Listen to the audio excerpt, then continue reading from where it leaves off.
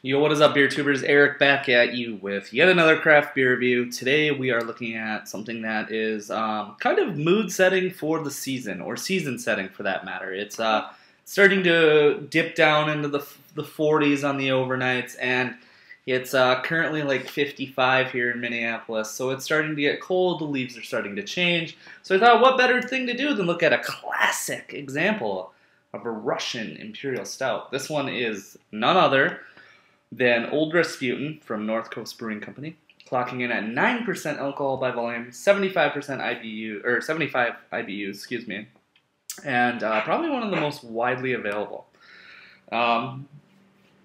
This is one of those beers that started it all, started the madness for Russian Imperial Stouts for me, and I haven't had it in at least 3 years, and I'm curious to know how much my palate has changed and where I stand today. So this is a really good test to do so. So I've got it pre-poured out here. It poured a pitch black. Once it hit the glass, it became opaque.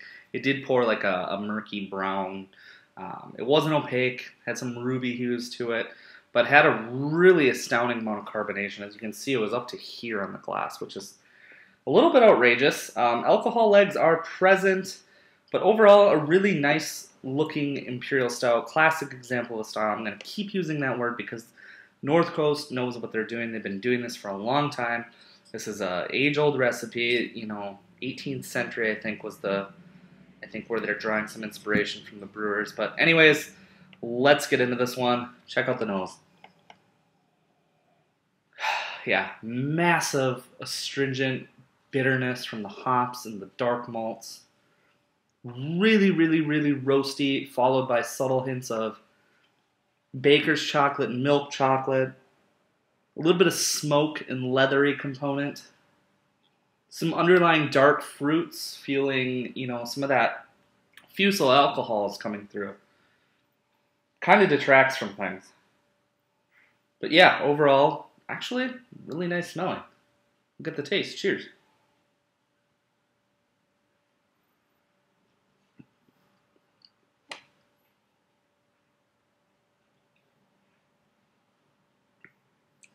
Kind of a head scratcher. Lot of roasted malt, a lot of bitterness. This bottle, I believe, is a year old, but even so, lots and lots and lots of roasted malt character. Some like black malt or carafa coming through, just really, really bitter. Really dry, actually. It's not sweet at all. I don't get any sweetness. I get alcohol. I get those faint hints of chocolate, espresso. They're all very, very muted.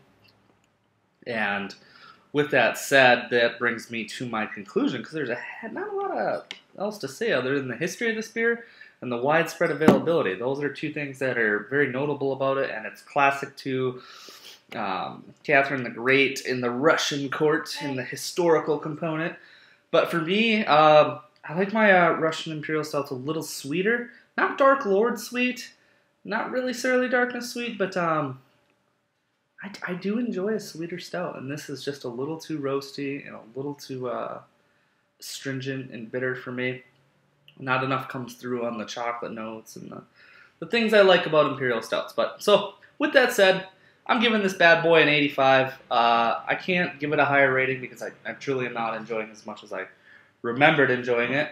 It's a well-crafted beer. It's widely available. I'm sure you've all had it once before or have some sitting in your cellar. It is a beer that ages nicely over time, I will say that. But yeah, 85, North Coast, Old Raspy.